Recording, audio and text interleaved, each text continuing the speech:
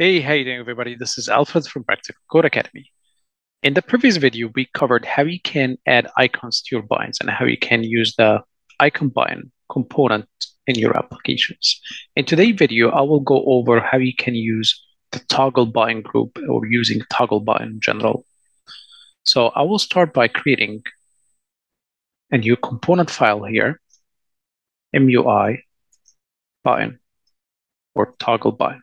Create a functional component, React functional component, RAFCE, save. And now we need to import a couple of components from the React Material UI library. So I will open curly brackets from MUI Material library. And the components that I'm going to bring in or import here is the toggle button group. And you can select it here. We need to group the toggle buttons. And we're going to select the toggle button itself. And I'm going to use typography as well to add some text to my screen. I will add a fragment here. And inside the fragment, I will start by typing a typography here. We're using the typography component. And I'm going to add some text, toggle button. And now I'm going to start creating or grouping my toggle buttons. So I will use the toggle button group component. And it's a wrapping component where I wrap all my toggle buttons. And now inside my buttons, I want some icons. So I can do that by going to the MUI. I can even search for MUI icons to search for the icons that I want. And I can search for the format or formatting icon, which is format. I will get the bold, this one, this icon here. So I need to import the icon as a component. I'll paste it here.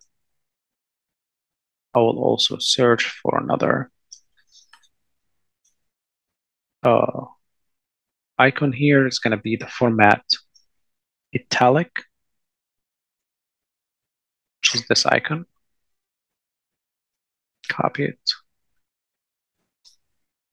And finally get another icon, which is going to be the format underline.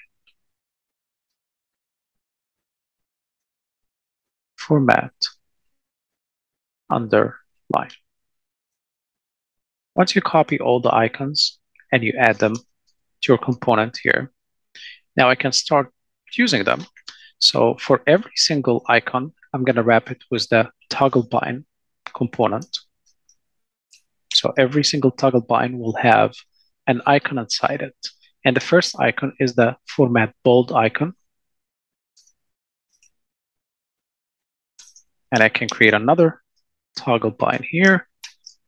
And I can put the underline, the format underline icon. And the final button group or the toggle button that I want to add here will be for the format. I already used the bold, the underline, so it's the italic icon. And if you save your file now, you have 3 buttons grouped, or 3 toggle buttons grouped with the toggle button group, and you have just a title or some text here as a toggle button. And now, if you take a look, refresh the page, and it's not loading because I need to add it to the app.js. I need to load the component here. So I'm going to comment the previous component and add MUI toggle button. And this is the component. I import the component to the app.js, save the app.js. Take a look, fresh. Here we go. So we have this toggle binds. We can toggle any of their states. And to keep track of the state, we need to use React state in that case. So what I need to do here, I need to create a state. And you can call the state anything you want. So constant, I'm going to call it format or formats. Set formats. I'm going to use React use state, and it will import the use state from the React library. And here we can have multiple formats. So I'm going to put an empty array as the initial state. And now I need to create a function here that when the user click any of these buttons, it will handle that and it will set the formats for me. So I can create a function and I can give it a name, handle format change. So every time we change the format, it will receive the event object. So I can put E here. And I'm going to set my formats based on, it's not only going to receive the event object, it will have another function input in that case is going to be the new value. And I'm going to set my formats, which in that case is going to be an array. I'm going to call it new value. So it's going to be always the second input into your function. And to take a look at this, you can console.log new value. And now I have this function here sitting, not doing anything. I need to connect it with that toggle bind group in that case. So the toggle bind group, its value will be connected with the state, which is formats. And in that case, also on change, when the user change any of the formats or any of the toggle bind states, I want this function to be executed. So in that case, I can pass the name of the function, which is handle format change. And by that, every time the user clicks in any of these toggling buttons, he will register a state that will be registered in our array. And we're printing the array to the console so we can take a look at it. And if we take a look at the console.log,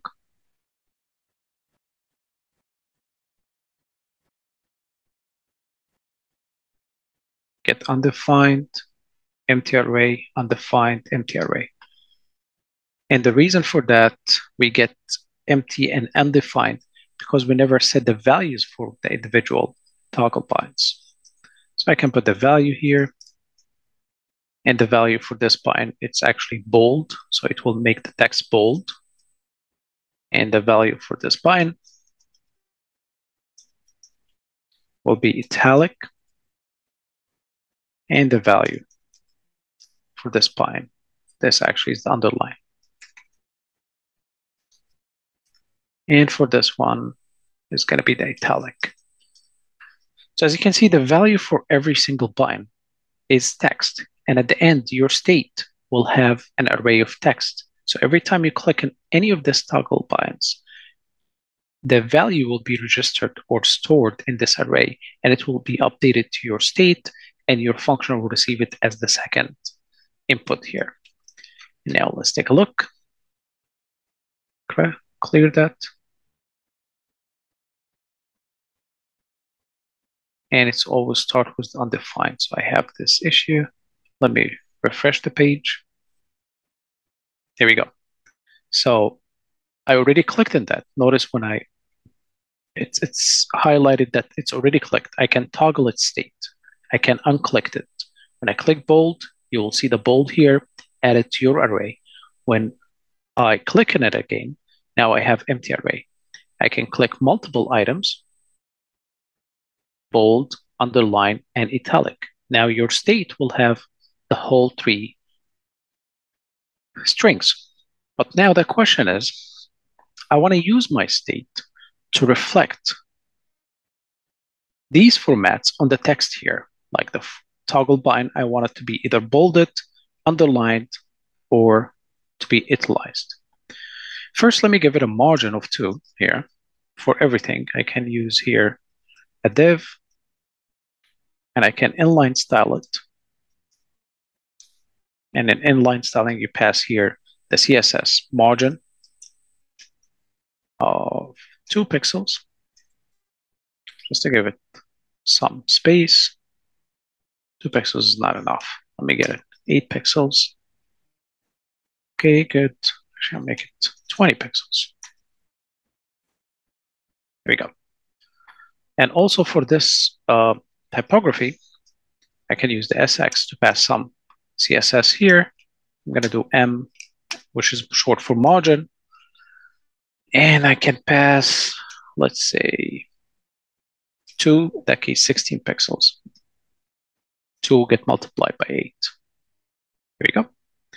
Now, as I said, the whole goal or the whole idea, when I click in this icon here for the format bold, I want this text to be bolded. When I click in the underline, I want this text to be, actually, this is a mistake. This should be saying, oh, it's correct.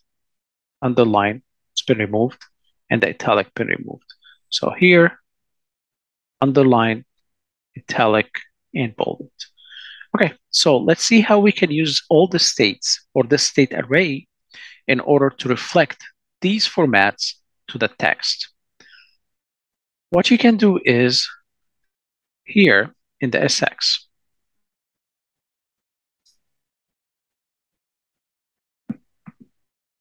I want to set the font weight to make the text bold or not. Font weight property based on my formats state. And it's array, and I can use the includes. That's a JavaScript function. So I want to check if this array includes bold. And I can use here the ternary operator.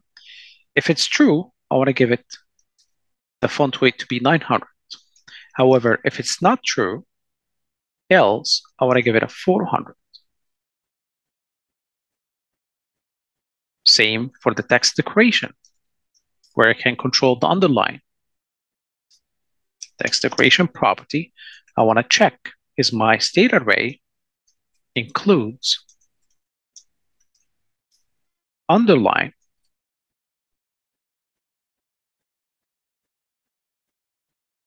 If that's true, I want to set the text decoration to be underline.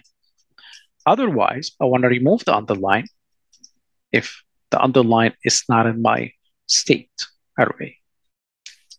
Finally, I want to set my font style to either italic or not.